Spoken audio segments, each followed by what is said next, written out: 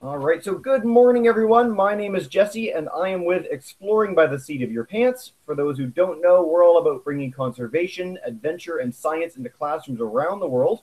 This week is especially exciting for us because we are celebrating World Oceans Day. So we're building up, we're doing over 50 hangouts with ocean explorers, researchers, scientists from around the world all week long, building up to Friday. And so thank you so much for joining us for our big spectacular.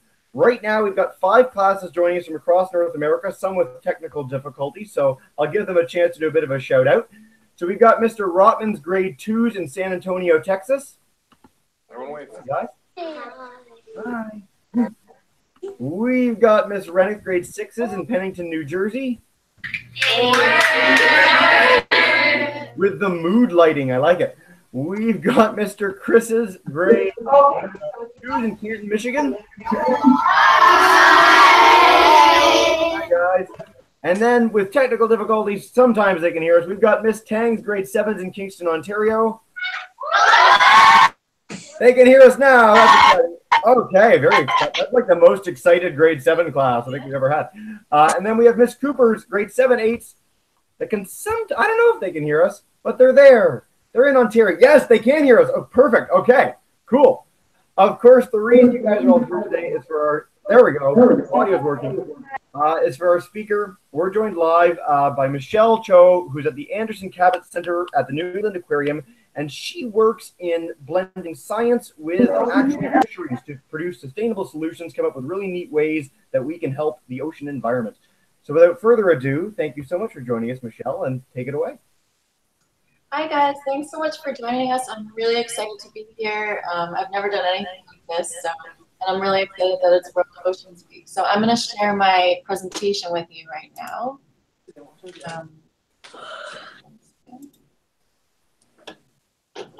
Okay. So again, my name is Michelle Cho, and I'm here at the Anderson Cabot Center for Ocean Life at the New England Aquarium. So this is what the aquarium looks like. I don't know if any of you have been here, but we are in Boston, in Massachusetts, right on the Boston Harbor, which is where some rebels dumped tea into the harbor to start the Revolutionary War back in the 1700s. Obviously, we're an aquarium, so we have animals here. We have penguins and turtles and fish and all sorts of invertebrates and other kinds of animals. And we have over 1 million visitors a year. So they come to see the animals that we have on exhibit. But a lot of them don't know that we also have a lot of research and conservation and education programs going on behind the scenes. So about 2 years ago, we established the Center for Ocean Life here, and I could talk about it, but I'm just going to show you a short video that is this event. Better at explaining consequence that. For talking.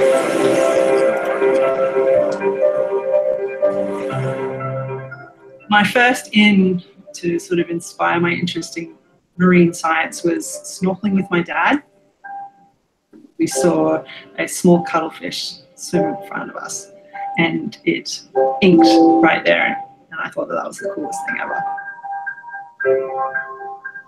The first time I put a mask on my face as a kid and I realized you could actually see things underwater, I was just blown away.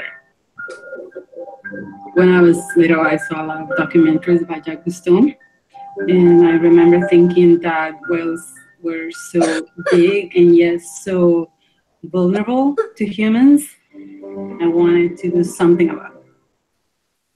The New England Aquarium inspired me because I came here as a young child and I was walking into an underwater garden.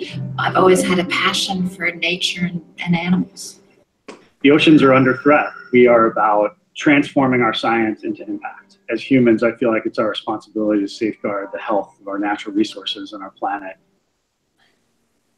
The Anderson Cabot Center for Ocean Life is a really unique place to make change in our oceans. I've done a lot of work on the North Atlantic right whale, and this has been a strong collaboration within the center here, both with the right whale team that does a lot of photo identification and has been working with the right whale for nearly 40 years. Working with the industry and with the state regulators and the federal regulators on wind energy areas to try to determine if in fact the installation of those things will have any effects on the marine environment. We are a fairly neutral party with strong scientific chops, and that makes a difference. Doing the fundamental science to understand the problems, because if you don't understand the problems, you can't solve the problems. Especially with climate change, that's a big part of our research. We know the temperature is going to continue to rise for the foreseeable future, so it's a matter of trying to figure out which species are going to be most impacted by those changes. And that's the kind of work that the center allows us to do. You have to have a scientific home and someplace that allows you to keep going beyond just a 1 or 2 year grant and do more long-term studies. Using our front yard here in the Gulf of Maine, which is the body of water that's warming faster than any other in the world, is a living lab. It's a really powerful model in that we can solve locally and scale so those impacts are global. We funded 140 projects in more than 40 countries around the world across 6 continents. The program is having an impact on conservation leaders around the world and their ability to be positive agents of change for the ocean. Working with industry and environmental groups, all the stakeholders, is in our DNA. That's the only way you get long-term success in conservation efforts. We really are at the precipice of change to be able to move the science that's been happening here to solve problems into the future. One of the things I'm most excited about with the Anderson Cabot Center for Ocean Life is that we're going to lead with science, and the facts will take us to the right place. Both Ed and I love the ocean. I find it not only beautiful, but spiritually uplifting, and it means really the world to both of us. My goal is to inspire our team to do great work, but also inspire others to join us in this search to try to protect the oceans.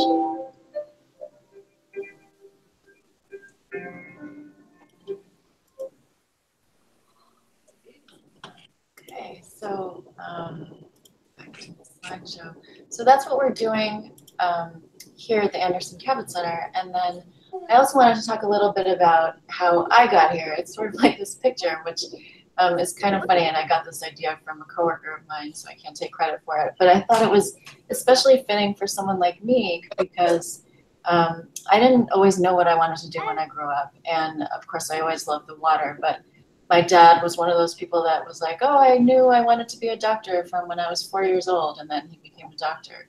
But I always thought, oh, you know, maybe one day I would want to be a children's book writer and illustrator, and another day I would want to be a professional athlete. And then when I was in 6th grade, which back then was the last year of elementary school, our teachers took us on a graduation trip to an aquarium that was several hours bus ride away. And I remember going in and seeing sharks and beluga whales and fish and all the other critters, being wowed and going home and thinking, I want to be a marine biologist. But then I'm sure that changed the next week. So when I finally got to college, I majored in East Asian Studies, which has nothing to do with oceans, except for some of those countries are surrounded by oceans.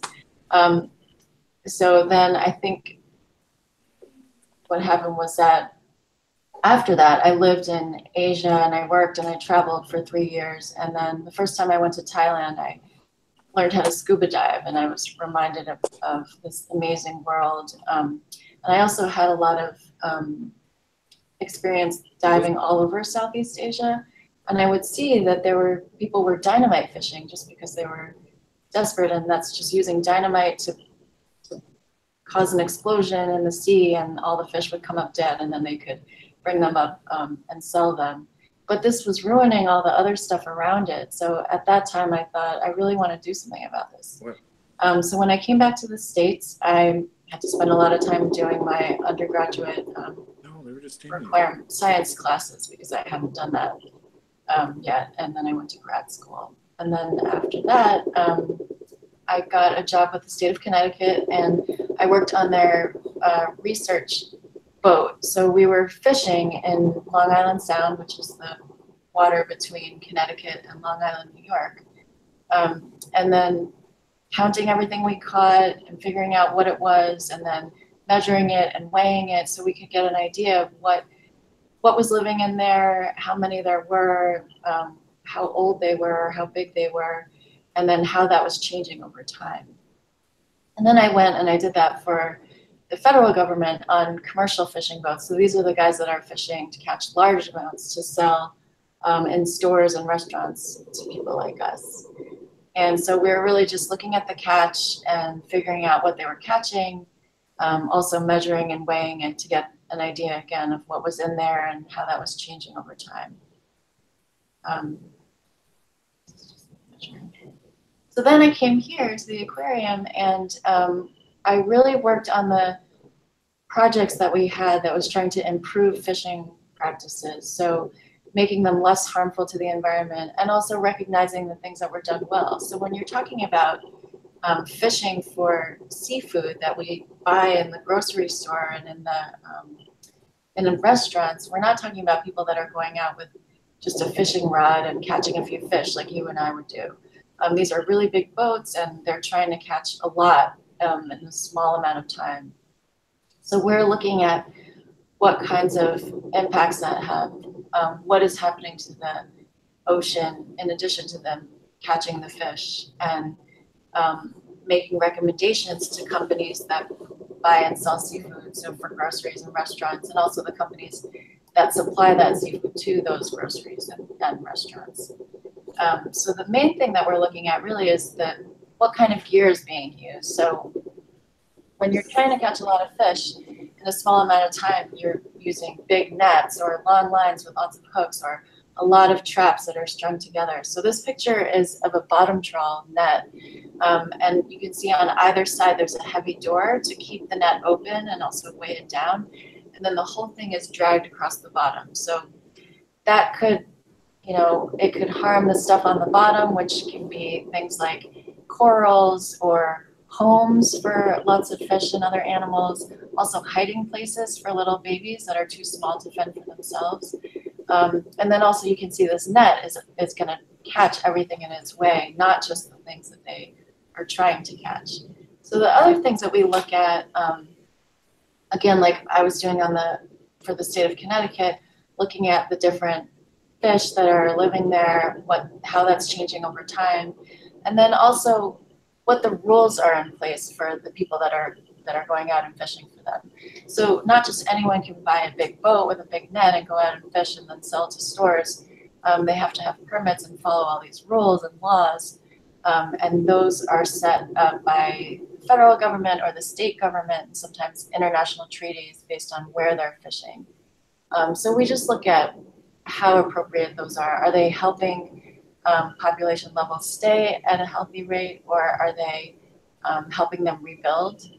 And then we also look at aquaculture, which is just the word for fish farming. So looking at what you would want to know about farming any other kind of meat, like chicken or cows or pigs. Those animals are being fenced in small areas, and they could get sick, they could escape. There could be other animals coming to try to eat them. So, and then they're fed food. And for aquaculture, it's often fish that are wild fish. So they're fishing for the fish to feed the farmed fish. So we're looking at all that stuff, and then we come up with recommendations on what we think these companies should do and where they should buy their seafood. So another way that we are looking to improve the act of fishing or recognize things that are done well is focusing strictly on the bycatch part of it. So the stuff that is caught that they're not meaning to catch. And that could be anything from fish or turtles, dolphins, whales, birds, and things like corals too. So we're trying to reduce the amount of bycatch or think of ways that it can be avoided. And some ways to do that is to change the gear so that, sorry, this is another picture of bycatch. Change the gear so that animals can escape from this. So this is a picture of a turtle excluder device. So they were finding that a lot of turtles were following shrimp into nets and then getting stuck and sometimes killed. So they put this, you can see it's a little gray inside the net, looks like a grill. So the shrimp can pass easily through into the net, but the turtle will hit that, and then there's a little escape panel, like it's shown here. Another picture of that. And this kind of concept is used for all kinds of animals, also for sea lions and fish as well.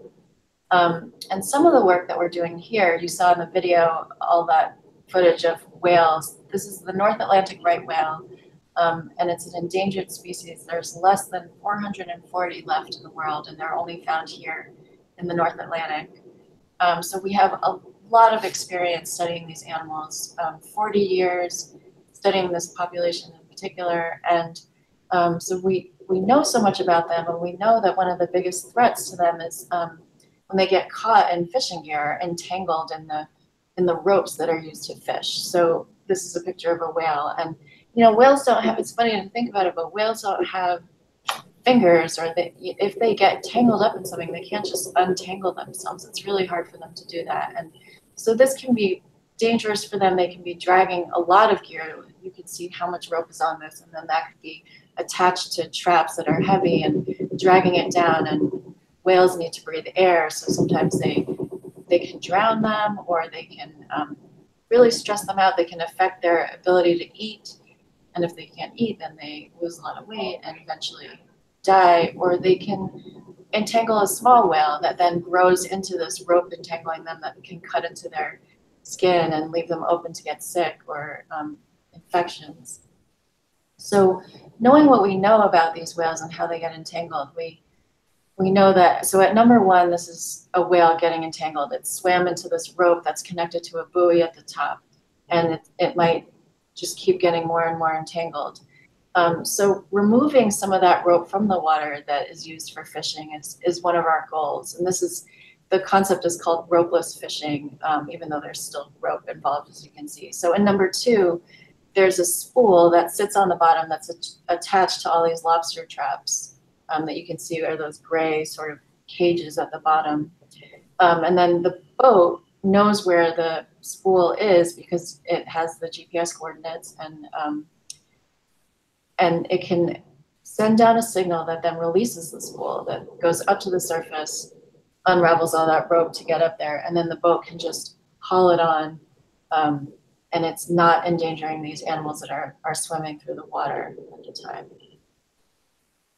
So this is obviously a really high-tech solution, probably really expensive, but we're testing this right now in these waters to see if it's going to affect the amount of fish that are caught, and if it can actually really decrease the number of whales that are tangled up in this gear. This is another picture of how it works. And then we're also looking at whale release rope, which is really just using the idea that rope has gotten stronger over time. It used to be made out of natural fibers, so it would break or would disintegrate over time. But as the years have gone on, rope has gotten stronger and stronger, and they use things like polypropylene, which is like a kind of plastic, and that never break, or it takes a very long time for them to break, and they don't disintegrate over time in the water. So if we go back to these weaker ropes or whale release rope, the idea is that they'll break and it won't cause as much stress to the whale to be dragging so much gear. So some ways we could do that is we could use this weaker rope for all the fishing gear, or we could put in little intervals. So this orange part of this rope has been spliced into the rest of the rope, and they'll put that at regular intervals so that if an animal is entangled, it can break free at these sort of weak areas. This is just another picture of that. And then here's a picture of the gear being hauled up. So this is one of the lobster boats that is testing this whale release rope, or weaker links that we've added to the rope, and they've been doing that here in Massachusetts to see if this is something that we can switch out a lot of the gear with and will be less risky for the right whales. And then another way that we're trying to, once we test all these solutions and we have some ideas that we think can work all over the world, we want to share that information with other people fishing that might have the same issues. So we have a website where we put all the scientific studies up and help people find solutions that they can test, and then connect them with researchers around the world that have been looking at things like this. So this is called the Global Bycatch Exchange. And then we also want to take that information that we found and figure out ways that they can be used all over the world. So we work with the United Nations actually has a food and agricultural organization. So we are hoping to write some international guidelines that then all the member countries could take up and use if they have specific problems with marine mammal bycatch. There's also some sea turtle guidelines and seabird guidelines for people that are going out and fishing and for large amounts of fish so that they can reduce their bycatch and risk those animals.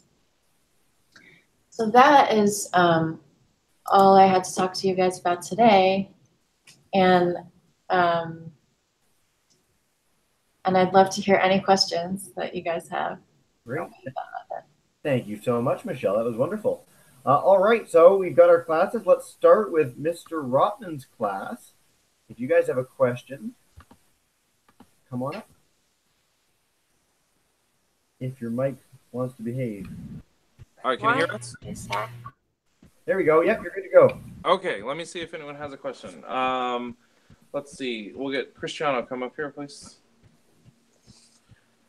All right, make some room for him. Let me angle it up. All right. What kind of fish do you catch? Okay, you want to talk to them? Go ahead. What kind of fish do you get? Like, what kind of fish are y'all catching primarily with the ropes and everything? The picture that I showed you of the ropes that are entangling the whales, those are lobster traps, but it's really any kind of gear that you're using that has a line to a buoy at the surface. So it could be a net on the bottom or a line with lots of hooks. And because those whales, if you're asking about those whales in particular, are found only here, we do have a lot of seafood here, things like lobster, crabs, cod and haddock and flounders, things like that that are found right in New England. Do you fish? Do you fish, Cristiano? You guys? Yes. Do you fish? Yes. We were talking about the Gulf of Mexico the other day in Texas, but just in general, it's a good, I think that the gist is that, you know, whatever you're fishing for, that sort of gear can get entangled with whales. It can all present problems, right? Right, yeah. Yeah, and he says he does fish, so. Okay, so we'll come back in a minute. We'll go to Miss Rennick's class for now. You guys have a question? Come on up. Allie, do you have a question? Anybody have a question? We can come back in a minute. Well, one of the questions that I heard earlier from the kids is, how did you, once you got into college, what was the steps that you took in order to figure out this was exactly what you wanted to do? What did you have to go through to make this happen? So that's actually a really good question, and I could have talked a little bit more about that. But it's funny because I got to college and I went to a small liberal arts school, and they suggest that you take a lot of subjects, a lot of subjects before you focus in on what you want to do, which is kind of what you guys are doing now. So they want you to take a little science, a little math, a little English literature, a little history or social studies, and foreign language as well. But when I got close to graduating, I realized that I hadn't taken the science classes that I needed to. So I just needed to write a letter and explain why I hadn't done that because I was busy taking other classes. But so when I came back from Asia after learning how to scuba dive, I had to spend a lot of time taking those classes. And I think, you know, there's a lot of things that are going to happen to you along the way. It isn't like a straight line. But it just goes to show that you don't have to know what you want early on. It's never too late to figure out how to get to where you want. That some of the things that I took I think there are probably a lot of right decisions I could have made as far as what I wanted to study or what I wanted to do. I had a lot of different interests, but it was sort of what I felt like I would be happiest with and what would keep interesting me. And even on vacation, like I always wanted to go scuba diving or go to the ocean. So I figured if I was working on something like that, then it would make me pretty happy with my work, which I think it has. One of our biggest themes that everyone seems to feel that their job isn't really much of a job as they're doing the thing that they love so much. So excellent. All right, let's go to Mr. Chris's class.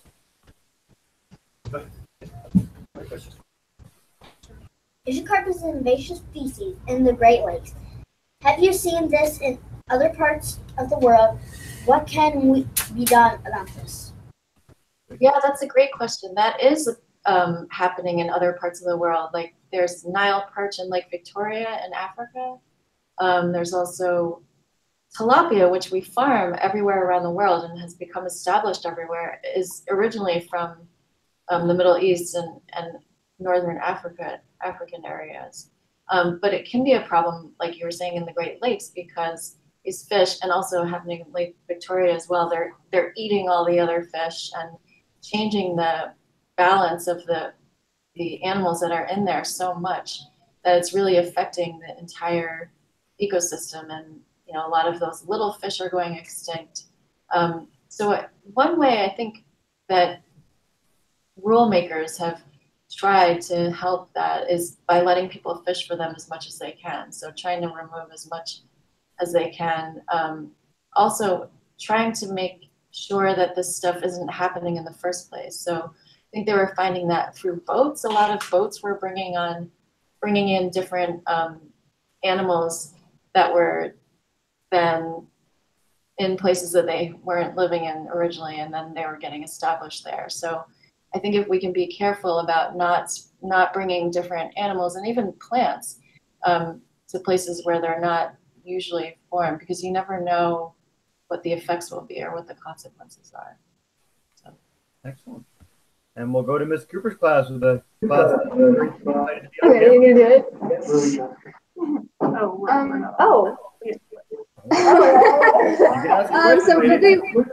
Somebody wanted to know what the salary of a marine biologist was.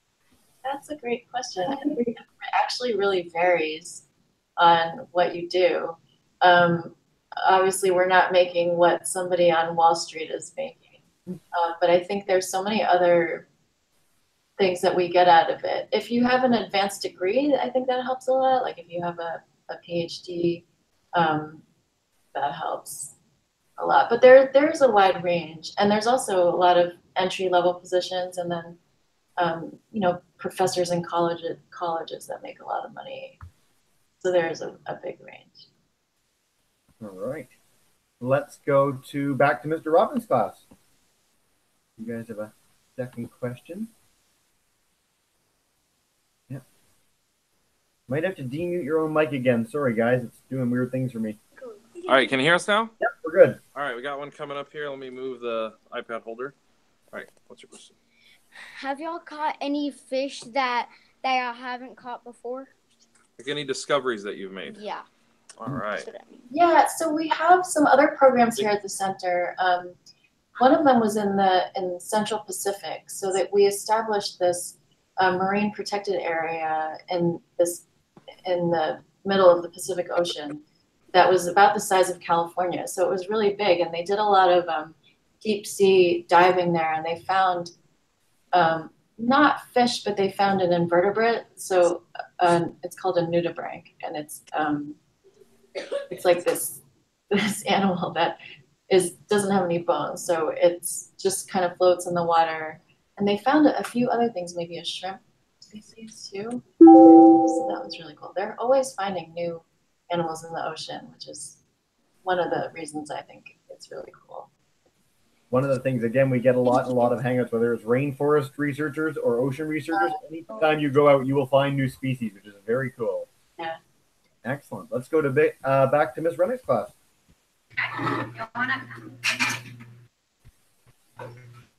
Okay, so you discussed how there is one endangered species close to us in the North Atlantic that you're trying to prevent the capturing of. Are there any other ones that you are currently working on to try and help? Yeah, well, we've done a lot of work with the harbor porpoise, which is also found in the North Atlantic, but also all over the world. They were getting caught in nets, and they're like a small porpoise species. So think of like a really small dolphin that doesn't have a nose. And so they were getting caught in these nets. So they put this, if you remember, like dolphins can echolocate, so they're using sonar to figure out where they're going. So they put a pinger that's sending out this acoustic signal so that the harbor porpoises can detect that and then try to avoid those areas. And that actually has worked really well. Some of that original research was done here a few decades ago. And it doesn't affect the fish because they're not reacting in the same ways as those mammals are. Excellent. And you mentioned too, I mean, with the global bycatch registry, you know, the research that you guys are doing off the East Coast of the U.S. can be applied anywhere, and the solutions that you guys have come up with can help any animals that are in trouble. That's right, yeah. And we're also, because we have so much expertise here, we're sent to places like Mexico where there's a vaquita, another mammal species that is in danger of becoming extinct. I think there's less than 30 of them now. And then also the same thing is happening with crab pots in the Pacific and endangered humpback whales there. So we can try to help and, you know, share the lessons that we've learned here with those people over there. All right. Well, we'll do our last couple questions. We'll go back to Ms. Cooper's class first. Caleb, send that. You guys ever catch any sharks? Yeah, we have a lot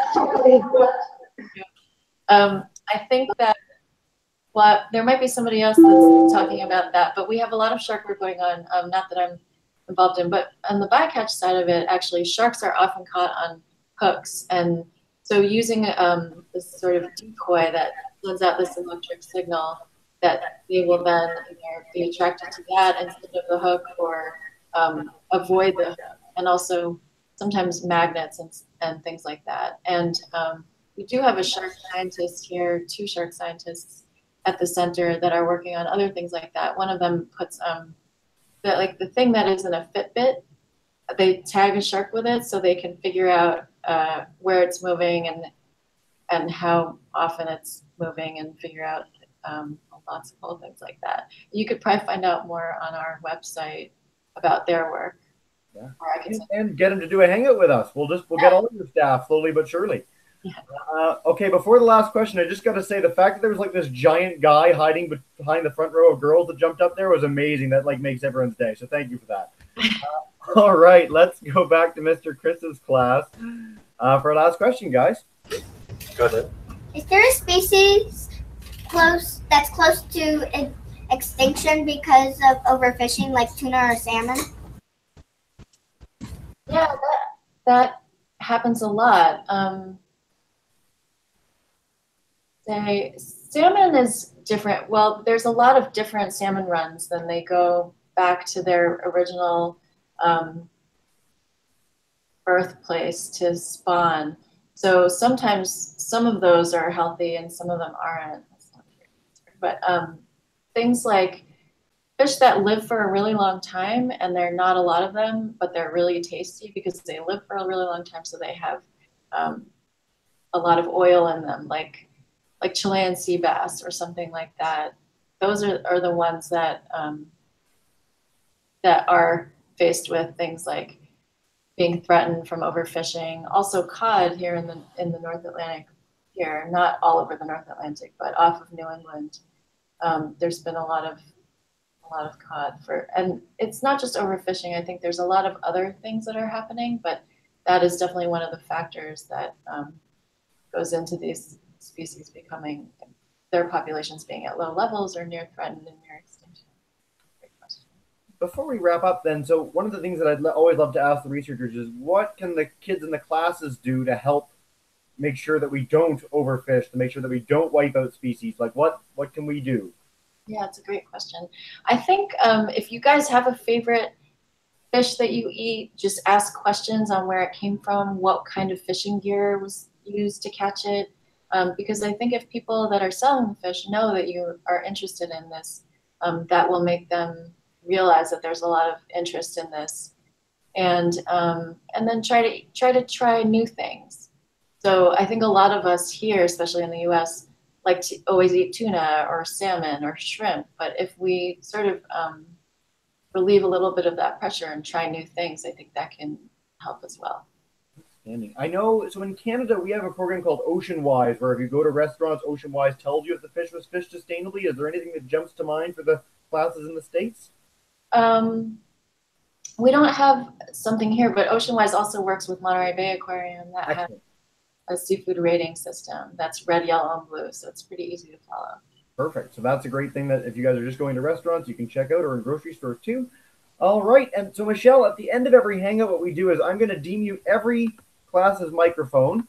And Mr. Chris, Miss Rennick, Miss Cooper, Robin, if you guys could join me in saying a big thank you to Michelle.